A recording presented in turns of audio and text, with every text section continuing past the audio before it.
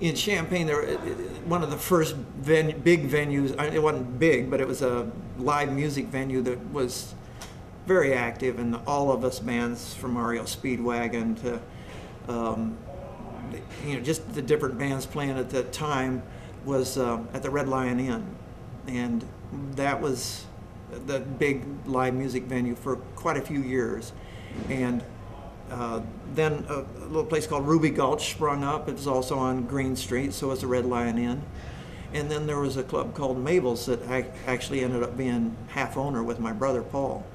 And that Mabel's was for many years the live music venue. It had a big stage and a nice PA system, and it was a kind of great place for local and semi-national band. Well, I remember looking at a list of people that played Mabel's, and Bruce Springsteen was on there, and a bunch of other people that had played there trying to make it before they did make it, and it was kind of interesting.